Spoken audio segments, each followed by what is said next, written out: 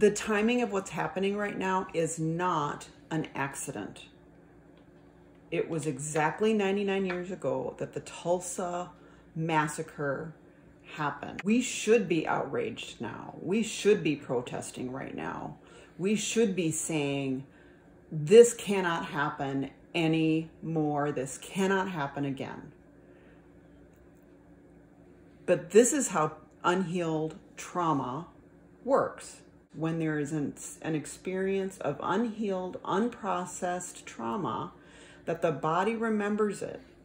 When there's an anniversary period that coincides with what the original timing of the trauma was, the body remembers it, and the body is inclined to react in all the different ways that it does because it's stored in the nervous system.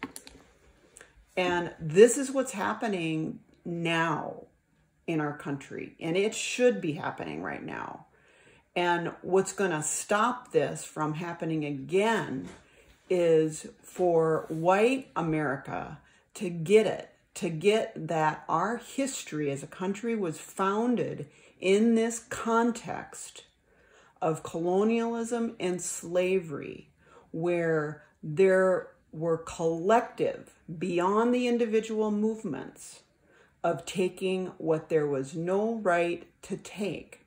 That includes the land that this country is now considered to be the United States, and it includes that the whole country has been financed by slavery. It's blood on our hands as a country, and it's a collective task. We are up to it. We have the ability to do it.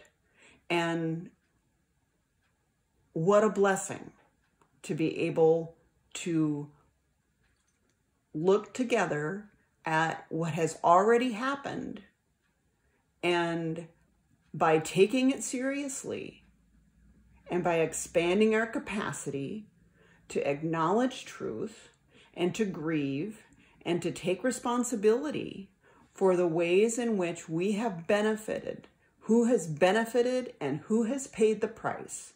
We can do that together so that this stops happening.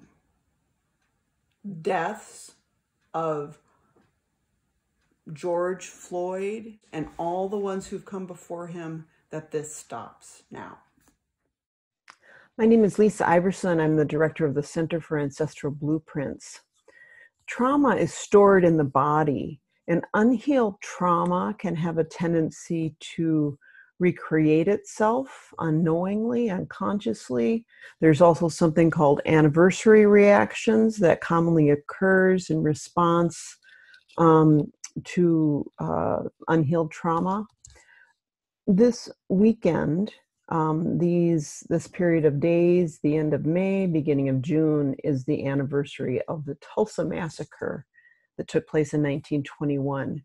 It's one of the largest race-based violent episodes in recent generational history in the United States. I want to share a brief clip about this history. Now, today, sadly, is the anniversary of one of the most ominous chapters in American history, a chapter that curiously is not talked about and is rarely taught in schools, the Tulsa Race Riots. Now, following World War I, Tulsa was recognized nationally for its affluent African-American community known as the Greenwood District. Referred to as Black Wall Street, at the time, it was the wealthiest black community in America. It wouldn't last. On May 30th, 1921, a black man named Dick Rowland was accused of raping a white woman named Sarah Page. The details became increasingly sensationalized to the point that a news article the next day led to an armed confrontation between black and white mobs. Shots were fired, and the outnumbered black residents retreated to the Greenwood District. Now, in the early morning hours of June 1st, Greenwood was looted and burned by white rioters. All black residents of Tulsa were incarcerated or interred. Over 6,000 black people were detained at the convention hall and fairgrounds, some for as long as 8 days. The death toll was reported at 36, but historians believe the actual number of deaths might be as high as 300, as more than 35 blocks of the district were destroyed. The government, law enforcement, did nothing to stop the looting of the destruction of Greenwood. In fact, There have since emerged reports of local government involvement in the terrorism. Many survivors describe planes dropping balls of turpentine onto roofs below. Now, what was once a thriving, self-sufficient community was reduced to smoldering ruins over a 2-day period. In the end, the riots were attributed to the black community, and no one was ever convicted or charged for the deaths, injuries, or property damage. Now, I mention this today because for years, the media and politicians of Tulsa and Oklahoma have refused to mention it at all. And though racial violence in this country isn't new to me, such blatant attempts to whitewash history really was. As the saying goes, those who don't know their history are doomed to repeat it. Let's not be afraid to learn the lessons from our past. Get up, DC. In the days ahead, I encourage all of us to turn toward the John Hope Franklin Center for Reconciliation based in Tulsa.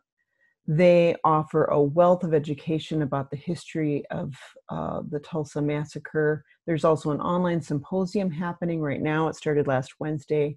It goes until this coming Tuesday. Sessions are recorded and are available for a year.